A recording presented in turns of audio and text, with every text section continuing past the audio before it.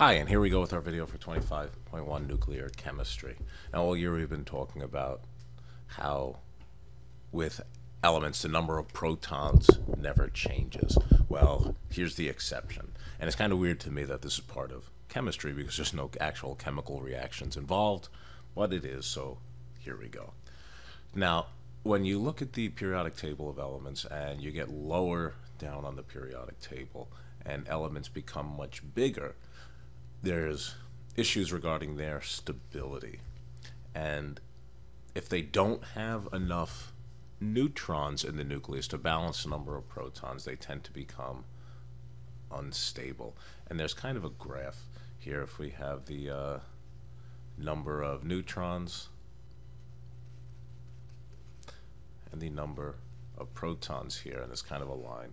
If it falls way below this line, or even way above this line, it's going to be unstable. In order for stability in larger elements, the number of protons and neutrons need to be kind of near equal, usually just a little bit more neutrons than protons to help keep it stable. If not, they're going to be what's called radioactive. The first thing we're going to talk about is natural radioactivity, also known as natural decay.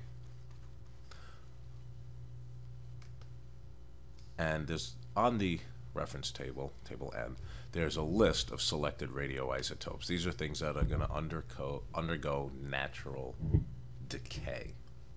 And they've listed here the nuclide, it's the element, and specifically it'll list certain isotope of different elements. So here where we have carbon 14, okay, that's carbon with a mass of 14, still has 6 protons because it's carbon, but the mass is 14. So instead of having a mass of 12, 6 protons, 6 neutrons, now it has 8 neutrons, 6 protons. And it gives you both formats. It gives you here the C with the 14 up top, and over here it says carbon 14. So it gives you both names in case you forget. It also has listed the half-life, which we'll talk about in our next video. But for right now, the important thing we're going to look at is this decay mode. And we'll come back over here to table O in just a moment. So of the decay modes, there's alpha decay, right? And alpha is going to be written like alpha. And alpha decay releases an alpha particle, which is the same as a basic helium nucleus. There's going to be 2 protons and 2 neutrons released, which is going to have a mass of 4 and an atomic number of 2 because there's 2 protons. And you don't even have to memorize it because it's right here in table O. There's also beta decay, which we can see right here, has a mass of 0 and a charge of -1, and a little e. Beta decay is the equivalent of an electron. There's positron decay, where we can see here it's written just like the electron, but it has a charge of +1. Positron is kind of like a positive electron. So it's got the size of an electron, but a positive charge, like a proton. Gamma is just radiation. Okay, it's going to have no mass, but it has a lot of energy. It can actually do a lot of damage. Okay, and it's important to pay attention to these charges of the particles. All right.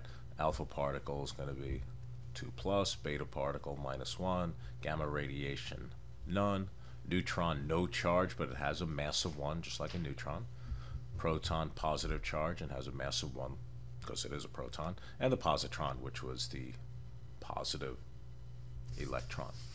Let's take a look.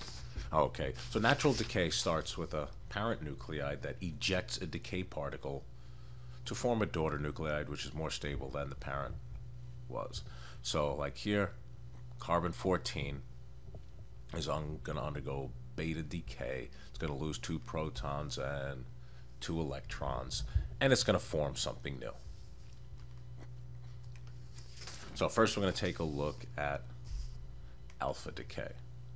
So an alpha particle, right, has mass as 4 protons and, a mass of 4 and 2 protons, so it's going to have 2 protons and 2 neutrons. Okay, so let's look here. Uranium 238. So uranium 238. All right, and uranium has a atomic number of 92. All right, so for alpha decay, the nucleus ejects 2 protons and 2 neutrons. The atomic mass decreases by 4. The atomic number decreases by 2. And you need to be able to write this out. So if uranium 238, 92, it's going to make something new. For right now, we'll just put an X. The atomic number decreases by 2, so it goes from 92 to 90. And the atomic mass decreases by 4, so it's going to be 234. So if we want to look up what that's going to become, we go right to our periodic table on the reference table. We find the element that has an atomic number of 90.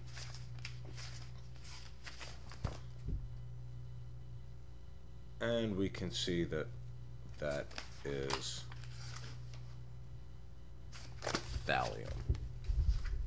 So it becomes, so the X is going to be TH, based on the fact that that's the element with the atomic number of 90.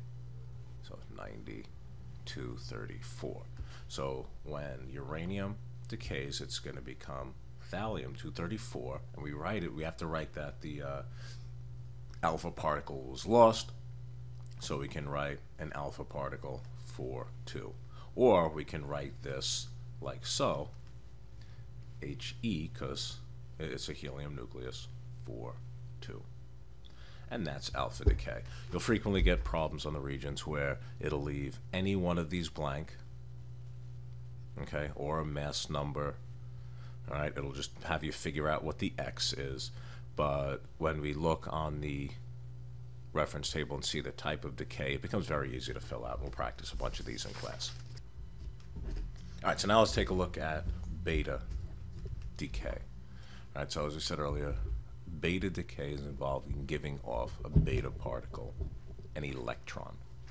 Okay, so the way I like to think of it is, right, if you think of a neutron, right, and inside, since a neutron is neutral, if you think of it as having both a positive charge and a negative charge, if it gives off the negative charge, an electron, okay, you're going to be left with a positive proton, and when it gives off the negative charge, an electron. So I like to think of a neutron, which has 0 charge, as being a combination of a proton and an electron. So here, right, the neutron decays into a proton and electron. The electron is ejected from the nucleus as a beta particle. The atomic mass remains the same because an electron has basically no mass, but the atomic number increases by 1. Okay, so let's take a look at an example. Let's say we have carbon-14. Okay, so we have carbon-14. And with beta emission, the mass stays the same, so it's going to be, mass will still be 14, but now the atomic number increases by 1. It's going to become a larger element, so 14-7. We look on the periodic table to see what has an atomic number of 7. We can see that it is nitrogen. So carbon-14 decays into a very stable form of nitrogen, right, plus a beta particle. Next one we're going to talk about is positron decay. All right, so a positron is like a positive electron. Now in here, a proton, right, so the proton is positive. If a proton loses its positive charge but no mass, it loses its charge, gives off a positron, and what's left is like a neutron. So a proton is converted into a neutron and a positron. The positron is ejected by the nucleus. The mass remains the same, but the atomic number decreases by 1. So here, let's say, so let's look at iron 33. I'm sorry, yeah, iron 53. So iron 53, if it's going to give off a positron, the atomic number decreases by 1, we'll end up with 53, 25. And when we look on the reference table for 25, we're going to see that it's manganese. M, N. And that's positron decay. All right, so finally, gamma decay. It's not going to really turn into something because it's usually going to happen in conjunction with something else. All right, since the nucleus has energy levels just like electrons, but these involve a lot more energy. And as the nucleus, there's something decays and the nucleus becomes more stable, a gamma ray can frequently be released. It's high energy, has no mass, has no charge. It can penetrate into human tissue or whatever and actually cause an awful lot of damage. So gamma ray is really, really bad. Okay, but it's a photon of high energy or light, doesn't have any mass or charge, and the atomic mass and the atomic number don't change when we're dealing with gamma decay. Or gamma radiation during decay is really a better way of saying it. All right, so up next is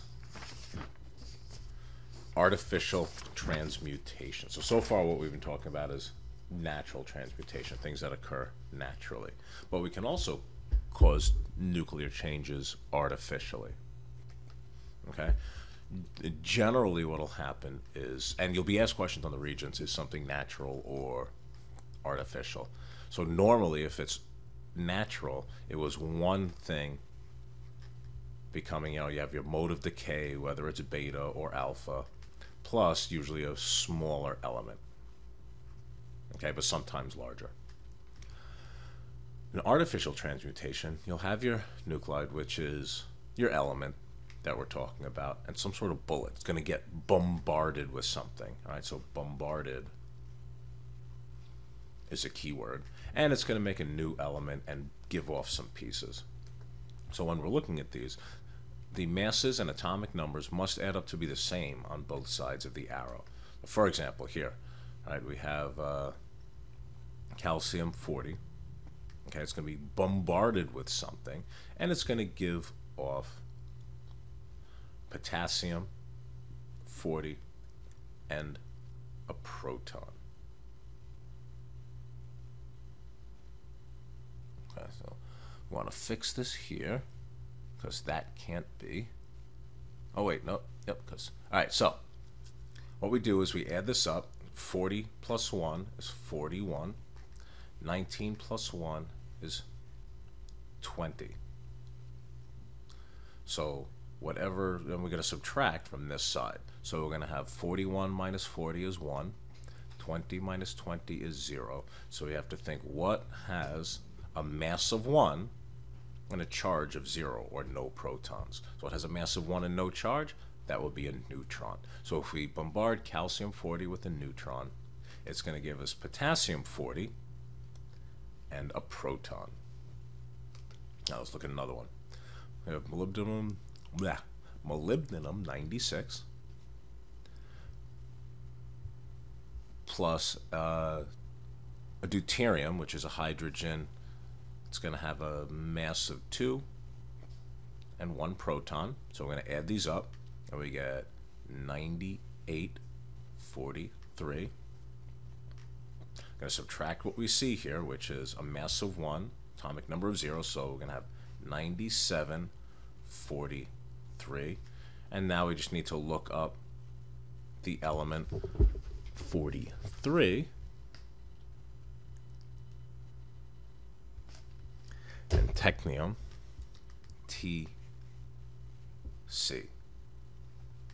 Okay, so whatever the atomic masses and numbers on the left need to equal the ones on the right in any problems that we do.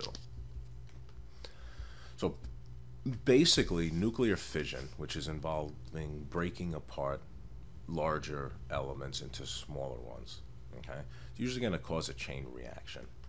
An example of it, the most common thing used is uranium. And when uranium is initially bombarded with a neutron, it's going to break down into krypton, barium, and more neutrons and a lot of energy. And these more neutrons end up causing a chain reaction because we put only one in and three are given off. And those neutrons are going to go break apart more uranium, which will break apart more uranium and break apart more uranium still. Okay, and it's just a chain reaction.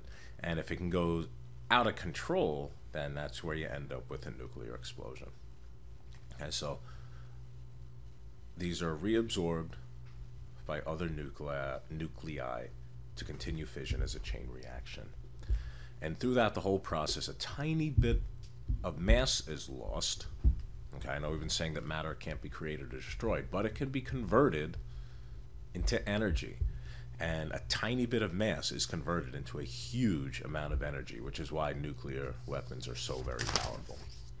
All right, the other type of nuclear reaction we're going to talk about is nuclear fusion.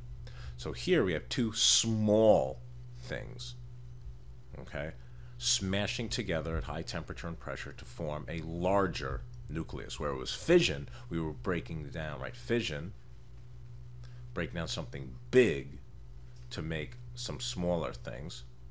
In fusion, we're taking two small things, putting them together to make something bigger. All right, that's how to recognize them on the regions. So same thing, a small bit of mass is destroyed and converted into a huge amount of energy. And ends up being even more than fission. And here's our basic formula for fusion. Two hydrogens, well actually deuteriums, two deuteriums crash together, fuse together, hence fusion, to make helium and give off an awful lot of energy. All right, that brings us to the end of 25.1. As always, if you need to, go back and rewatch any parts. I'll see you in school.